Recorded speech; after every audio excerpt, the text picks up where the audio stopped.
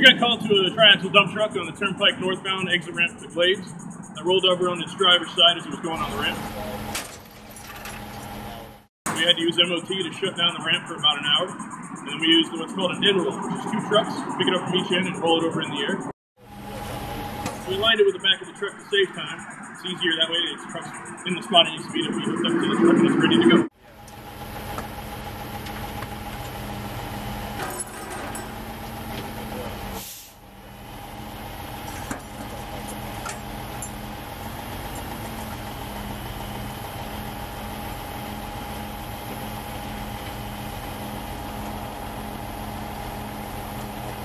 We did this with A Superior Towing under the S.I.R.T company on the Turnpike.